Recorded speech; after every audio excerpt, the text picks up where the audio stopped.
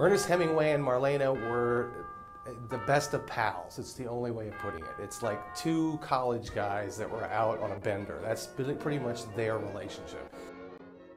Objetos personales de una de las leyendas del cine, Marlene Dietrich, serán subastados en el Museo de Hollywood en Los Ángeles. Entre la colección se encuentra una carta de amor escrita por Ernest Hemingway, platería, encendedores de cigarros y una caja musical de cilindro suizo de finales del siglo XIX. And so this collection shows the side of her that was a little bit more human in that sense. You know, she spoke a lot about politics. She spoke a lot about different things that were going on in her life in a much more personal and less Marlene Dietrich way. And I think that's the interesting thing about the letters and a lot of the personal items. They reflect a different person from the created and crafted image that she intended the public to see most of the time. El Museo de Hollywood se encuentra en el histórico edificio Max Factor y muestra alrededor de 250 piezas que serán parte de la puja.